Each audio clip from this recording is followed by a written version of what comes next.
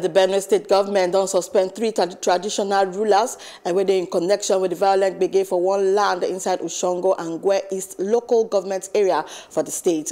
The state governor Samuel Otomi made the announcement from Makurdi, the state capital, during one meeting for the State Security Council, when executives of security agencies for the state and traditional rulers include district heads.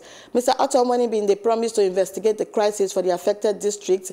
Yan said 2 district heads from Gwer East and Basombo plus 1 kindred head from Ushongo, they affected from the Suspend.